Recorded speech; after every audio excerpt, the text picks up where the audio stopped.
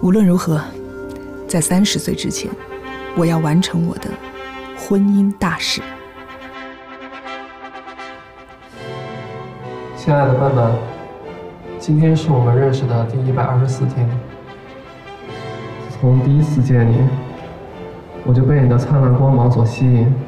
今天我有幸成为你的丈夫，这是上天送给我最好的礼物。你们老公不错啊，也是我生命中最这就叫御夫有术。因为曾经你以为笨笨真笨啊？这可都是他一手调教出来的。下次有时间一定要跟笨笨多请教请教。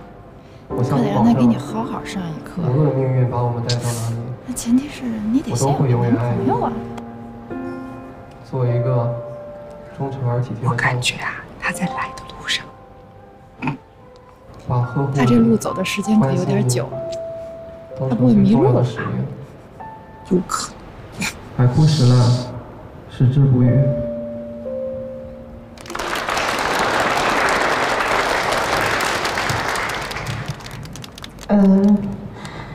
下面是扔手捧花的环节。我有一个私心，我想把这个祝福直接送给一个我特别珍视的朋友，特别的善良，特别的可爱，是非常有能力。她是我特别好的闺蜜，但是她到现在都没有碰到一个特别爱她的男人。所以现场的单身男士们，你们有机会了啊！她呢，1985年出生，属牛，摩羯座，她叫陈可。什么？可，来，过来。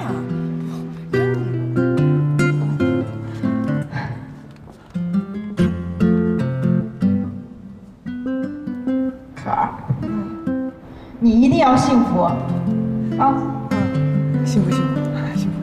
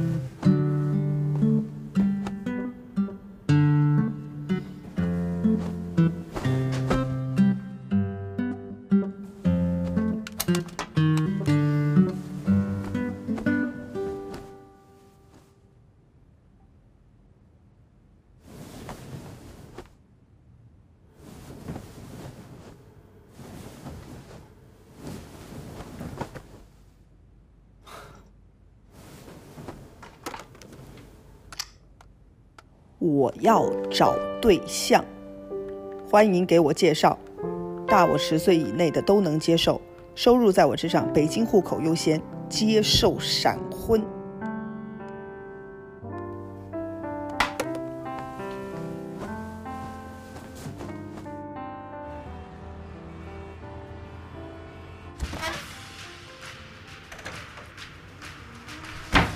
当人们还在为缺乏陪伴的空巢老人唏嘘不已时，最近流行起来另一个词，却让人更加悲凉——空巢青年。他们大多背井离乡，独居生活，长期缺乏情感寄托，缺少家庭生活。虽然在大城市奋斗打拼着，但大城市的繁华和压力让他们有着难以言说的孤独和艰辛。他们一个人起床，一个人吃饭，一个人逛街，一个人睡觉，一个人